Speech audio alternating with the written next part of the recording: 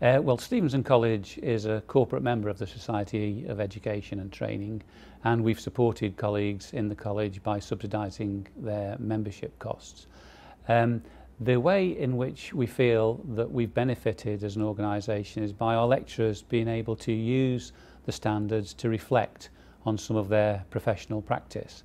The CPD plans that colleagues have constructed following performance management reviews have been informed by the professional standards,